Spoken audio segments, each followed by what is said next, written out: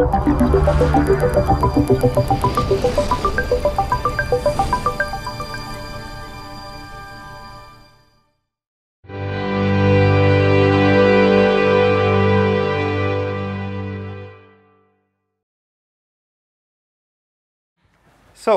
as another example of a CIDOC CRM extension, I want to give you an idea what CRMsci and CRMArcheo is about.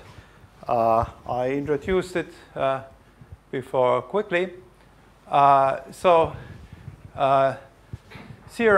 is geared towards observation data, particularly from scientific analytical processes, technical processes that bring back results, but also just observation by eyesight or human senses. Empirical sciences are based on observation, and observation data cannot be understood without knowledge about the ways and circumstances of their creation. So our challenge here is not to describe the content of the observation, but how we came to this observation so that we can decide about its quality and validity. Therefore, we need metadata about the human observer, the objects of observation, which may be just an environment or something discrete, a process or a state. And behind any observation is a hypothesis, yeah? Being the built-in way how our brain and our eyesight works, or an instrument, how we set up the instrument, and what we think are the relevant parameters. Then we need to identify the object itself, the condition of the environment, so that we are sure what we have seen, the time and location. The instrumentation and methods which influence the results. And then we do data evaluation.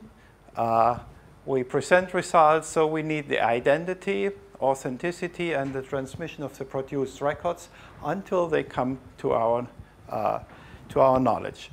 So observation and data evaluation can be seen as meetings of people, things, and instruments in space-time. And this is the heart, the core idea of the CRM. So we see this pattern again and again. And it turned out after a long period of researching in e-science environments what the most fundamental data are that we need to register about our scientific data, that it's all about activities and events. So there's no doubt in any competitive models to ours about that orientation. So we can describe the scanning of a building or a museum object with a laser scan or photogrammetry as a meeting of an instrument and an operator with the object. As we have meetings with people in a battle or so, and then someone carries over the knowledge. In that case, the operator has the machine, and the machine has the data in it. And it carries over the knowledge and then goes to a computer and does computing, creates a mesh and a 3D model on it. So it's transferred in one meeting from one machine to another. So easy. It's the same as we meeting here, and then you have the idea in your brain, and then you go somewhere and you write it down. So the CIDOC CRM describes these processes summarily as attribute assignment. And says there was an attribute assignment that happened in some time, and that assigned to something a value, and this value, this assignment is about a type which is registered at the attribute assignment. Actually, this is a way to circumscribe, to reify a proposition, a triple in its own right. Now you have seen CRMinf, which describes an argumentation inference making and then separates this into beliefs and propositions. And this is the way how the transition is made into the CRM, that propositions in that sense are still circumscribed in the CRM by this way. So we can compute that and implement it in a modern knowledge representation system and produce either, one presentation or the other. So this is up to the technology. We have made the connection that the technology knows how to handle it. So we can, for simplicity, we can just ignore this world if we don't want to discuss about beliefs, because everything is thought to be true in our discourse, in our information system. I can later add that. And then we go into more specialization and say, well, knowledge in a scientific world or even in a scholarly world, as long as we deal with some reality of the past, is based on observation, on belief adoption, which is citation, and on inference making, and in a more quantitative world, we have computerized data evaluation or simulation as kinds of inference making. And here starts the world we describe with CRMsci, knowledge from observation, data evaluation, and computer simulation. And this model now it's not based on any bright introspection, but on empirical analysis of a set of important data standards. All the work we do in the CRM and all the models we do are based on empirical material, on evidence that people actually work and in these terms, and that we can formally transform existing data structures into these models. So just to give you an impression of the content, we have observations, we have measurements, we may refine the notion of measurements. But for a long time, it was a complete puzzle to us what means finding. So analyzing different concepts related to observation, where something is or so, we decided finally on this abstraction of the encounter event. So it's defined as activities of observation where an actor encounters an instance of something, and this observation produces knowledge about the existence of the respective thing at a particular place or so. So say that the objective substance is that we have a meeting and a document about the fact of having met this thing, plus whatever properties we say. And then CRM science goes into details of states of matter that are more geared towards geological and archaeological problems of arbitrary segmenting an area and say what's in this arbitrary segment or so, which were not the concern of the CRM initially, because these things don't go into a museum, for example. So we have validated this model in a series of applications in different sciences. And this is outcome of producing metadata for geology, for biodiversity, for archaeology. Just to give you an example here, we have an encounter event, a specific one at this date. It's a real one, Sarah Faulwetter, which is working in Crete at the Center for Marine Research in the Haifa Bay, which is in this thing, found a worm in the mud using this grab, this equipment.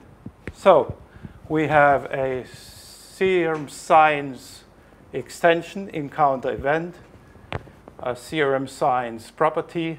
All other properties are still CIDOC CRM, straightforward. Anything particular here is a bit of subclassing to the biology. And then we are absolutely adequate with Darwin core, with the world of biology, can describe big stories. The story behind is that this was found by Sarah to be a new species, and then a huge discourse follows about a new species. So this is an excavation example. The experts may recognize a cross-section through the soil with the stratigraphic units, and then here the famous post holes.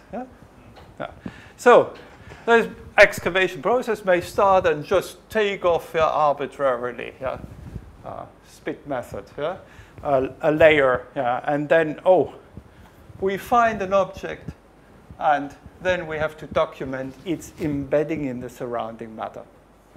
Where precisely was this thing? So we have a concept of an embedding of this thing and an excavation process, which was the digging. This is the actual digging out, and stop there and then document this thing. And if we analyze these things, then we talk about stratigraphic deposition units, filled and stratigraphic interfaces, the surfaces, and say, something, a stratigraphic genesis event, produced this thing, maybe man-made, maybe natural. If I know that it's man-made, then I can specialize. Then this layer was produced by another.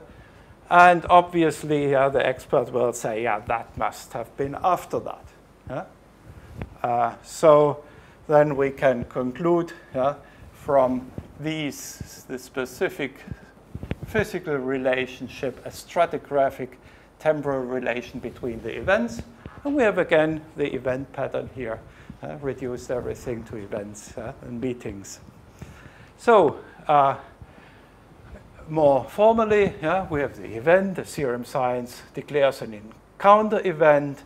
And then we have the CRMArcheo specialization, which says that when digging, we may encounter something, digging up, and then encountering an embedding, which is an archaeological thing, and find the embedding of this coin at this particular spot within this unit, and so on. So this is some of the competitors. I mean, besides the e-science ontologies, W3C tried to solve the problem of scientific provenance. Without going into details, we regard that there are a lot of fuzzy things that are very difficult in practice to relate with the specific entities without further declaration. They take, for example, software to be agents. They have the notion of activity, but it's unclear how this relates then to the other properties. So our models are much more detailed, are much more precise. We can do much more deductions, logical deductions from our models than these models allow to. So concluding, well, the archaeologist finds a coin. The biologist, for the biologist, the worm occurs, talks about occurrences. When we were in the CIDOC conference in Melbourne, the Aborigines told us we are not pleased that the Europeans regard that their nation was being discovered. So we were thinking a long time, okay, what is the common thing? And then we said, well, let's call it an encounter. So understanding what the objective substance or the functional substance is, what parameters we need in order to reason with that, what answers do we want to get out of the model. That allows us then to find a common pattern by looking at this completely interdisciplinary view. And then new patterns emerge, and things become very simple, but quite different from what we intuitively would design. So then we come up with very clear objective properties And similarly, we do it with measurement, sample taking, etc. So CRM science is currently, to our opinion, the most powerful generic e-science ontology. It's extensible. And CRMArcheo is a characteristic domain extension that you can make for biology, geology, and all these things. Thank you.